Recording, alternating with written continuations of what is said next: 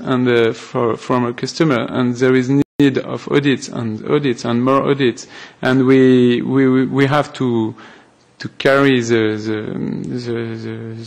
amount of each audit. It could be a very big amount of money, and we will not be able to work with this. So maybe we need some more explanation on this, or maybe there is more constraints to put on this in order to be sure that the small companies will not be penalized. Or yes. Great. Thanks very much. Let's hear next from Evangelos. What are your expectations for obligations for small providers? Well, first of all, thank you very much for inviting me and inviting Anissa to participate in this panel. It's a pleasure to be here with you. I'm not a competition expert. I'm not the person that will give you insights on co-investment, but I will focus mostly my contribution on the security and the resilience of networks. Code is actually an evolution of the previous telecom framework, and it brings some new elements regarding the cybersecurity and the resilience aspects of it, and we welcome this. We have worked for many, many years with telecom regulators, the NRAs, from 2009, even before, actually to implement the famous Article 13A notification obligation. And we have managed to develop a fairly harmonized approach to the collection of data. We, on an annual basis, collect data and statistics, and we issue annual reports that explain a little bit, what are the root causes of the major outages in Europe. And this was a very good experience, not only for the telecom regulators, but for us, and I think for the whole Europe. And I should say that it has inspired the Commission to actually copy some of these ideas in new regulations, like, for example, the NIS Directive or the EIDAS. So we have seen a big progress done over the years in terms of resilience, in terms of security, and we collaborate a lot with private companies, big players, but also small players, to understand exactly the needs. And we have developed a couple of good practices and we help private organizations more or less to deploy these good practices. We have seen in an impact assessment that we have done a year ago that the majority of the players in Europe actually have implemented one way or another with the practices that we have proposed. With the code now and the new developments, first of all, we see an alignment with the NIS Directive, which is, in my opinion, very important. This is important because the networks are used not only for offering commercial services to end users and small businesses, but they are services which are used for other critical operators like banks, energy companies, and so on. And the NIS Directive actually left an open gap with respect to the telecom with this famous code of lex specialis. So now code comes and brings an alignment, and this helps a lot. One of the benefits of this alignment is that in the future the incidents that will be reported will not cover only availability, but they will also cover confidentiality and integrity, and this gives us more scope. It will give us more insights as to what makes networks actually fail. We will be able to identify the root causes, to identify, what was the reason, and give more visibility to decision makers, about the hygiene or the health of these networks. That's a very good development. We work already with the NRAs. We have a constant dialogue, and we are already in anticipation of the final version of the code. So I'm happy to hear that the trialogue develops well. So as soon as there is a final statement, We will try to understand how we can play a role and what role can we play, and then we will take it forward, with NRAs and the telecom operators. Concerning the small companies, unfortunately, in terms of security, always the small companies, and especially the telecom operators, the small operators, are the weakest link, are companies that do not have the financial means to protect themselves. They don't have, the appropriate expertise and knowledge. They are not able to deploy a very big, sophisticated, team. And it is always difficult, to comply with the latest, cybersecurity good practices and state-of-the-art. And NISA as an organization realizes this and has already developed good practices. So what we do is we collect a lot of practices that are used by big players, and we try to customize them to the needs of the smaller players. We will continue doing this, hoping that some of these practices can be easily applied. This brings a lot of knowledge to smaller players quickly, but I know that, from the theory to practice takes a lot of time and a lot of investments, and as an EU agency will remain at the disposal of smaller players, ECTA and the members of ECTA, to help them, and others, of course, to help them, implement in the smoothest possible way, the things that we recommend. So, again, thanks again for your invitation. I'm happy to contribute to the discussion further. Great. Thanks very much. Next, let's hear from Katie. What is your perspective on what these changes will mean for small providers? Well, thank you very much. And first, also, let me start by thanking the Green Group for inviting Digital Europe to speak at this event. I might also just start by introducing Digital Europe as an association for those who don't know Digital Europe. We represent 60 corporate members and 37 national trade associations, so we are a very broad, a very big association representing the ICT and the digital industry in Europe. Our overall aim is, of course, to nurture and to have EU policies that nurture and support the digital tech industry and innovation, so that Europe can prosper from the jobs and the economic and the societal benefits that we believe ICT technologies and digital transformation will bring.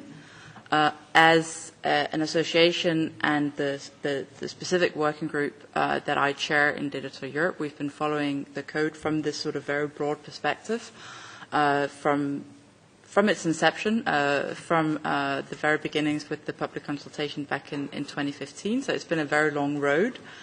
And I think, looking back when we started this work and what we wanted, what we sought as Digital Europe, was very much an opportunity to really take a fresh think, a rethink of what is it we need, what have the technological developments been since the 2009 framework review, where are the market structures today, and what do we still need to foster innovation, to foster a very dynamic ecosystem? Because really, that's the way we see. We don't look at it just like, oh, this is the telecom sector, this is something niche, and this is something very narrow. No, I mean, as Digital Europe, we represent really the whole value chain. So you'll have companies such as Cisco, which is a traditional telecom equipment vendor, and you'll have consumer electronics, you'll have a lot of communication service providers. So really we look at it from this broad picture, and what we wanted was a more targeted, what we thought could be a more targeted, more simplified, and most of all, a more harmonized framework, right? Because the point is that actually with technological innovations and developments, what we're seeing is more and more technology breaking down what traditionally have been very national markets.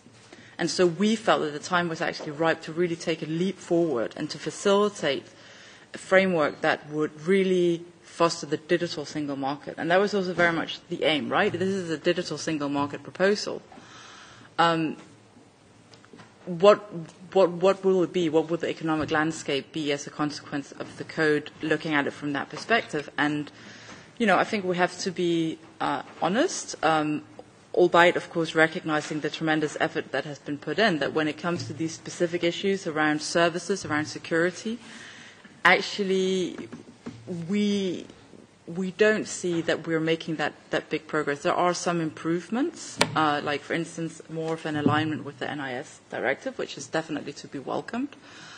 But we still see that there's been a quite sort of timid approach to really have a fresh rethink of what is needed, which kind of rules are needed, and where are the real issues, where are the real bottlenecks, where are the real, for instance, when we're talking about the end-user rights, where are the real consumer rights issues? So one of the things, and it was already mentioned by Mr. Villouet as well, actually one of the issues is that we keep talking about end users, but what is end users in this sector? It's so broad. And then when you read the specific provisions in what is Title III, I'm sorry to get a little bit too nitty-gritty now maybe, it's really very much written with a specific set of consumer issues, and it doesn't take into account that you have the business market as well, for instance. So one of the things that we've been saying is you need a distinction between B2B and B2C, just as one example, right, to make it a bit more manageable and a bit more aligned to what the real needs are in the market. Another issue that we've been saying around end-user rights, but also around security, is that we need maximum harmonization. We understand that when it comes to something like access regulation, maybe you still need it to be a directive, maybe there's still a sort of local anchoring. But really, when we're talking about services today, we don't understand why it can't be a regulation. We can't understand why it can't be maximum harmonization, because these issues, whether we're talking about consumer rights protections or whether we're talking about security, objectively speaking, the needs are the same. I mean, you don't secure a digital communication service or a network. The best case practice isn't different, whether the network is in Denmark or in Spain or in Belgium, and it's the same for the consumers. And so what we're seeing today is, despite the fact that, as I was mentioning before, there is this positive alignment with NIS, but as opposed to NIS, this is very much minimum harmonization. So yes, we will have implementing regulations, which are welcome, and ENISA hopefully will get a very important role in helping developing those. But then member states are free to implement, to impose additional obligations. And this isn't about what's the right level, how stringent or non-stringent should requirements be. That's not what this is about. We have an EU implementing regulation, and that should be the regulation. That should be the one place where you go as a provider, whether you're small or large, ECS, ECN, both, whatever. You should just be able to go one place, see these are my obligations, and not understand. So there is the implementing regulation, and then on top of that, I need to understand, times the amounts of European markets are in. I have to also then go and understand what's the exact national transposition and any potential additional national obligations. And it's the same with all of the end-user rights provisions. It's potentially the same with emergency calling obligations, where you also don't necessarily are going to have harmonization. And so we think this is a problem, right? And we think it's a problem in particular for smaller players, where if you're a big player, Digital Europe represent both large and small. If you're a big player, we don't like it, but we probably will be able to deal with it. But if you're a small player, well, again, it's very difficult. So you have to consider that some of these additional compliance costs actually potentially can become a market access barrier. So what we're fearing a little bit is that we've missed the opportunity to create a real genuine digital single market.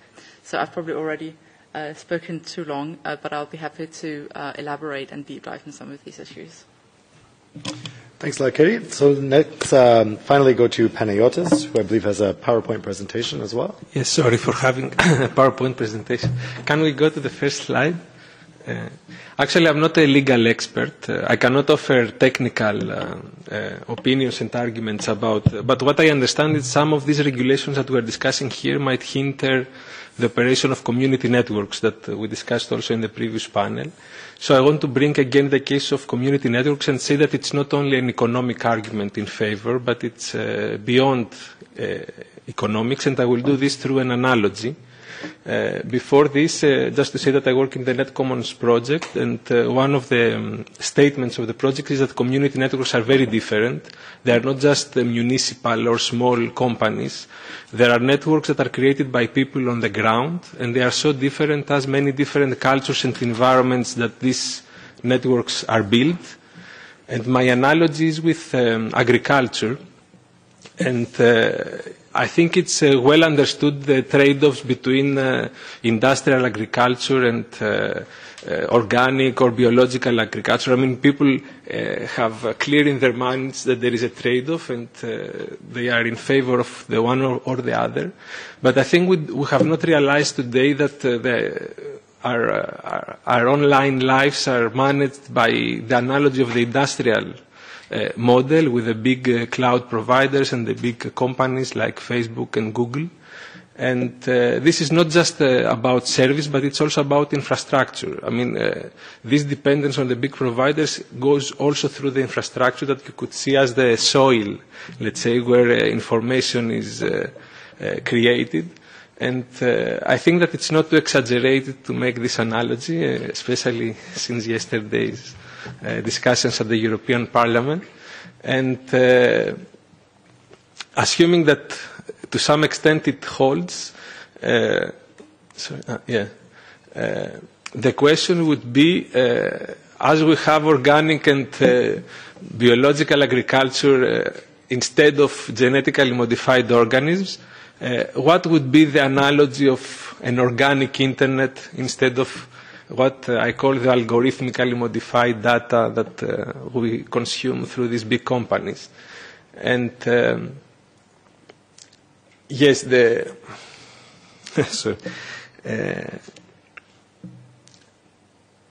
answer is that we don't have, as in the case of agriculture, the example of the past. I mean, what will be the organic internet we have not, our grandparents didn't have. So it's not something that we were doing in the past that now we have to go back to and experience what it's a real tomato or all these things.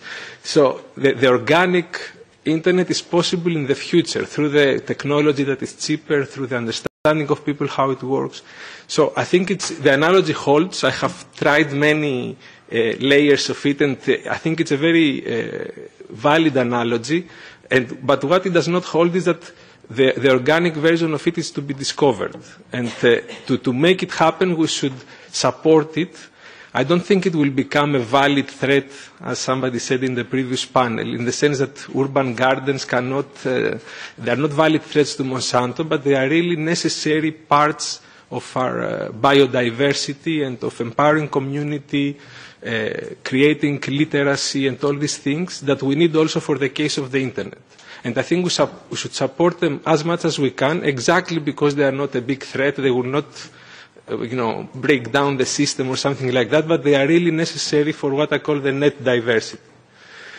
And what is the organic version of the internet today is these community networks mentioned before, like Wi-Fi or Freifunk.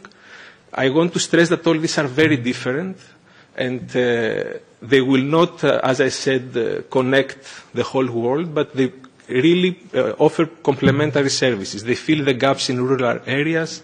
Freifunk increases dramatically the access network in Berlin, for example, what Wi-Fi for you will do very difficultly from the top down.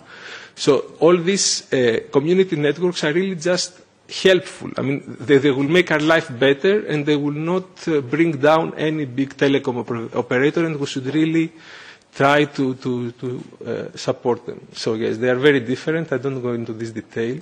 And I just want to say that this narrative starts gaining tension also in different contexts. For example, the new next generation internet framework talks about decentralization of power, of infrastructure. This is exactly what community networks offer by construction.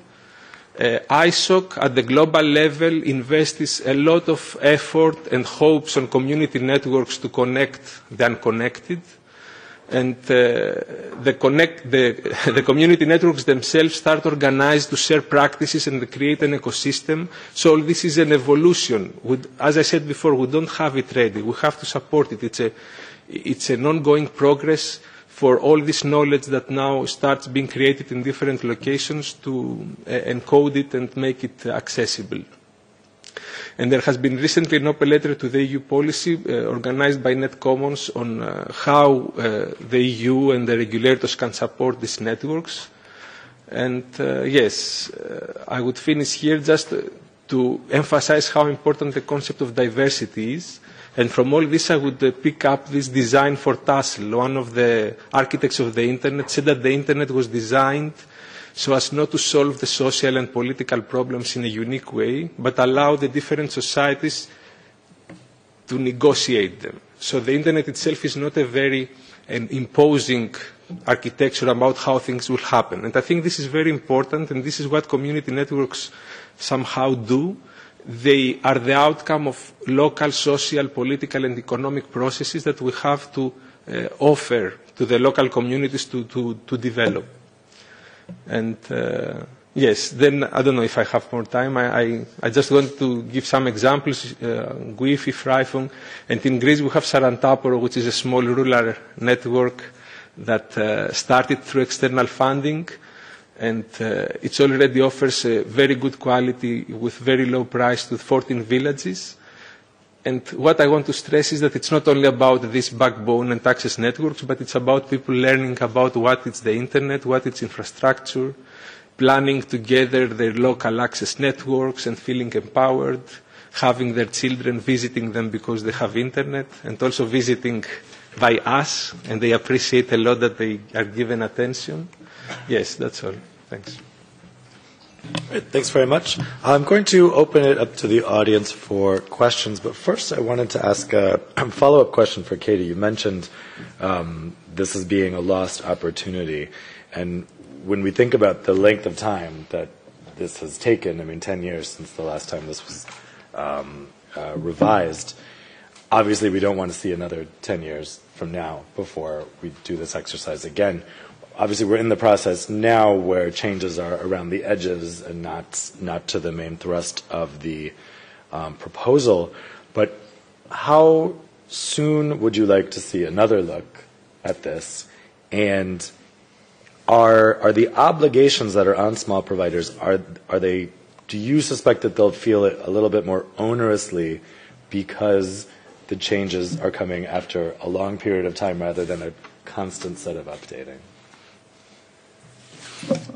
Well, one of the things that I mean, you're absolutely right. Look, I mean, and we recognize this, and again, I mean, I was trying to take it, you know, the broader, the sort of taking a step back and take the bird's eye view, right? We do appreciate all of the work and all of the effort that has gone in. We do think, again, that there are some positive elements, right? But I think we also have to be honest. So one of the things that we would like to see is, you know, the Commission has to do these 5-yearly reviews. And so one of the things that we would like to have included that they specifically should be looking at is how appropriate the current sort of governance regime is in view of market and technological developments. Because it is one of these, and it's a huge file, right? And again, as I was saying, Digital Europe has been involved in all aspects because we have interest in all aspects. We have been involved in the whole investment debate, very involved in spectrum, very important for us because we need harmonized spectrum rules for the equipment that our members manufacture. You can't, you know, you need the same spectrum bands, you need the same requirements. You don't manufacture telecoms equipment for different European markets. Ideally, you would like to just have one set of rules globally, right? So we understand that this has been a very long debate covering a multitude of issues, and it is complex. We have been pushing not just for the full harmonization aspects, but we've also been pushing for what we call main establishment in general authorization. This is not a foreign concept in EU law. You have it in a lot of single market legislation. NIS, for instance, has it for the digital service providers. And so we think that the time actually would have been ripe, at least for ECS, again, recognizing that with networks, maybe the time is not quite ripe yet, to at least start looking at that. So we would like that issue to still be alive, not just because I would still like to continue having a relevant job, but also because we think that it is necessary to make sure that Europe continues to be competitive and innovative in this area. When will the time be ripe? I don't know. I think, you know, let's have a first review in 5 years and let's have a particular look at this and then we'll see where we are. I mean, it doesn't necessarily have to be a wholesale change. It can be a more gradual and more targeted approach, right? So. If I may, on the transposition, a few lessons learned from us, from ENISA. Indeed, I mean, my experience with European affairs, almost 20 years now, says that Europe, or at least the European institutions, follow a principle-based legislation and gives enough flexibility to the member states to elaborate. And in some areas there is somebody who facilitates this process and aims at so that all players direct to the right point. And in some areas you don't have this, and then you have overlaps and you have all the problems that you mentioned. In the area of cybersecurity, at least, we did a lot of work in harmonizing Article 13A. I wouldn't say that we were 100% successful, but we managed to bring member states around the table, and we agreed on a lot of things. And by doing this, we avoided the Commission coming up with implementing acts, with additional regulations that might cost more money for the private sector. So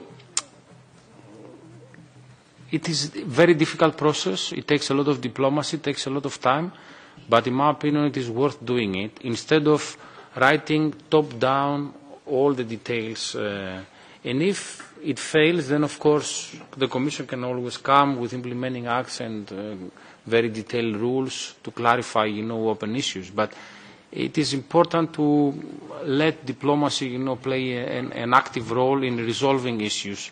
And at least in the area of telecom, we have BEREC that can play this role, and in cybersecurity matters, we have ENISA that can also play this role. I wouldn't guarantee to you that it will harmonize, properly, but at least give us a try, because give us an opportunity to give our best, intellectual capacity to resolve this kind of issues. And maybe we are successful, you never know. So. Let's take some questions from the audience. We also still have a large amount of our panel with us, Ramon, Maria, Johannes, I see over there, Julia. So feel free to ask them questions as well. Do we have a first question? Julia? Okay, I will start with a question to Mr. Uzunis. So for us as Greens, of course, security is extremely important. We've been great supporters of the NIS directive.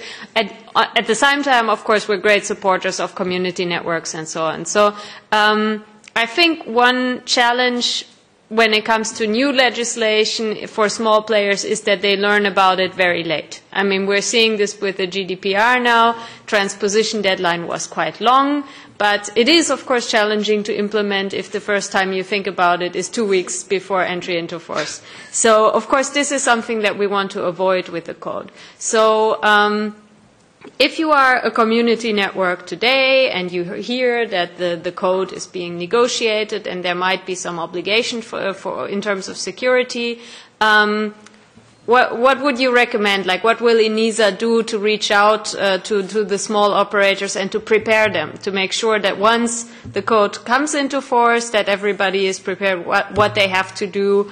And I think this is relevant for small operators, regardless of whether they are community networks or not. But how can we make sure that, the small players, the SMEs, the community networks are not surprised that suddenly there is a new obligation? And I just wanted to make one short comment on the question of full harmonization, because, of course, on the end user rights, we do have full harmonization, but it's targeted full harmonization. And the reason why it's targeted is because in some cases, member states would not accept to have the higher level of consumer protection as the standard for all of Europe. And if we could have that, then full harmonization would be no problem. But I think it's a lot to ask of the European Parliament to lower the standard of consumer protection for the sake of full harmonization, because, of course, at the end, it will be the evil EU that will be blamed if consumers don't have the rights they have before. So I think for us, it's always been a question, full harmonization, yes, but at the highest level of consumer protection.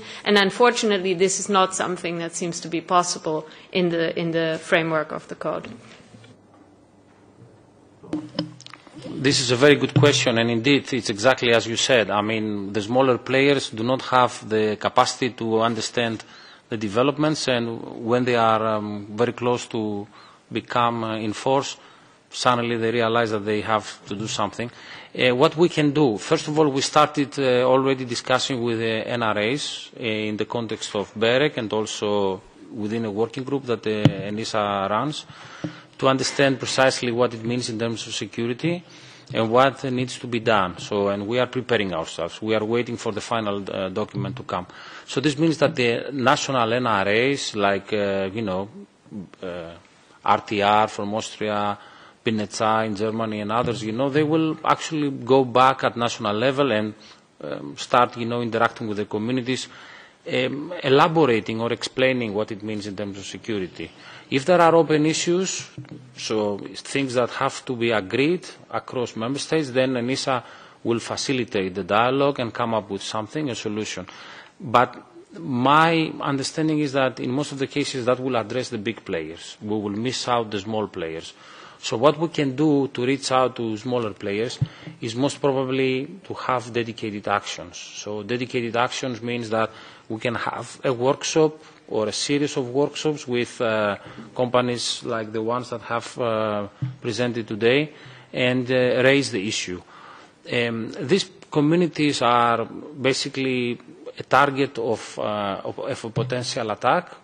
There can be vulnerabilities in the systems that they deploy, and there might be problems, but they will not be critical problems to the economy, to the society, or to democracy.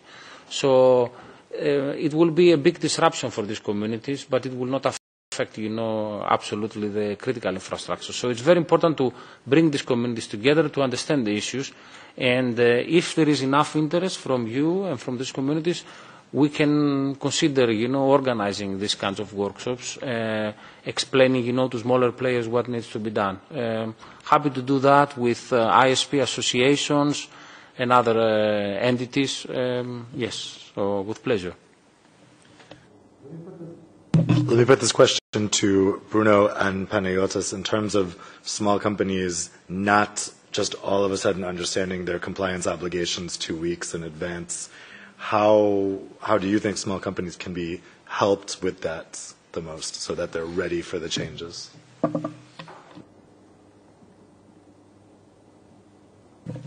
Okay. Your question is about how the companies can understand in earlier. I think that NRA are the best way to communicate with operators. In France, I make only with what I say, with what I know. In France, with ARCEP, this is NRA in France, we have some good communications. They send to us information and with deadlines, and we know exactly how, when, and how we have to act. So I think this is a good way to work with the NRA. But NRA is not in France is not able to handle security subjects. I think they are not enough for now. They are not enough. They don't have the knowledge for that. I suppose. So they have to be upgraded, and there is some work. Perhaps also Ramon could answer this on the behalf of GUIF. I want to say for the type of networks that I'm in contact, one of the best approaches that they follow is depending on open source tools, and many of the measures that they have to fulfill are distributed and very efficiently implemented. So I think this is another dimension that one should invest, and there is this radio directive, for example, that makes the open source development of routing software very difficult. And this would hinder this type of automatic adaptation to threats, to security issues, as the open source community have proved through Linux that it's many times much more effective and efficient than even huge companies. So I don't know if Wi-Fi, I mean, being a bigger player in the community network scene has something more to, I mean, if there is something more to add on this. Well, everybody have to do what is supposed to do, and following Ezekiel is his name. Evangelist. Yeah, somehow proactively, and some have to be done in order to communicate that to the people, and all of us and Giphy as well. We can help in doing that, but the initiative have to be taken in terms of informing the others. We cannot expect the others taking the initiatives because it's not going to happen. And then create that participatory forum, and there is a lot of tools that actually can help very much in, and open source is a good analogy for doing that, and spreading information in a kind of effective way through many communities and so on. That has to be implemented. I mean, it doesn't happen without, but it could be done. And that initiative needs to be taken. You know, it's when you are building a community, first thing that you require also the community could be horizontal in terms of hierarchy or organization. It should be somebody managing that community, the community manager, let's say. Manager maybe is not the right word, but somebody proactively addressing to those companies and looking to their needs, and you know, and I don't know, maybe you are referring also to this kind of it's a job, it's a duty that somebody have to take, and of course all of us can help in that effort. I mean, it's in the interest of all of us. Yeah.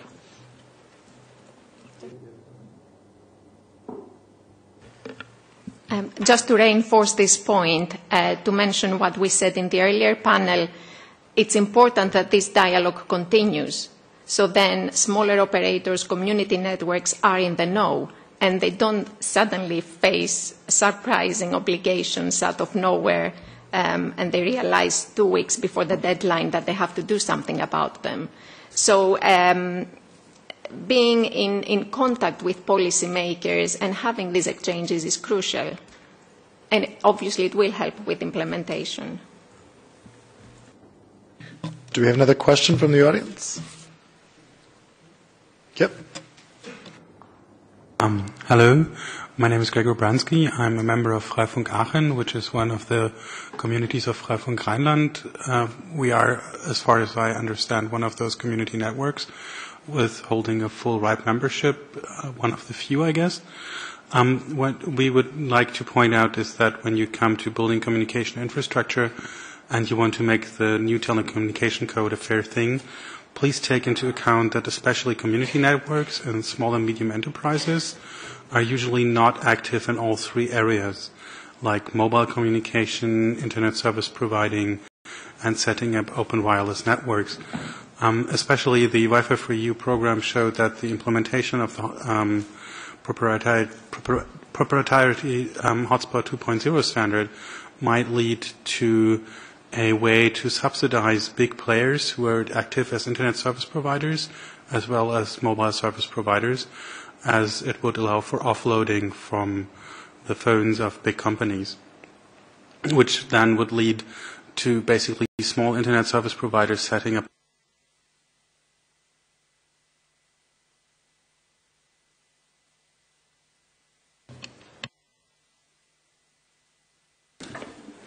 I'm not sorry if I extended my speaking time.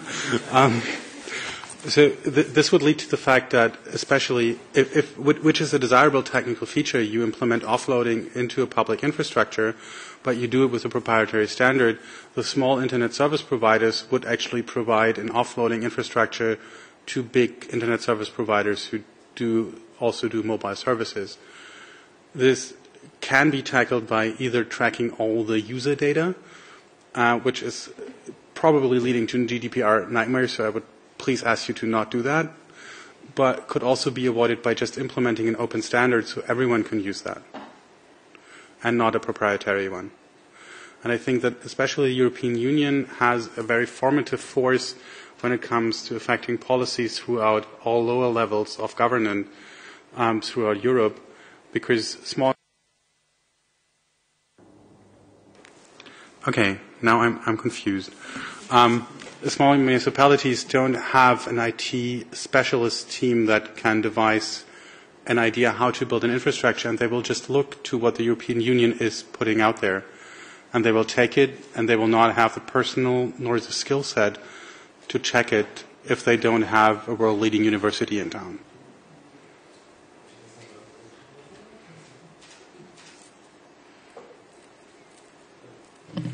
What I can say is that we see a big concentration of internet, let me say it correctly, we see a big concentration of internet resources at the hands of very few organizations.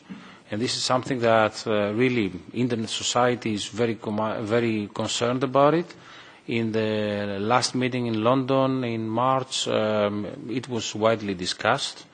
And we see with the advent of cloud, basically only a few companies collecting data and somehow developing the internet in ways that fits their interests.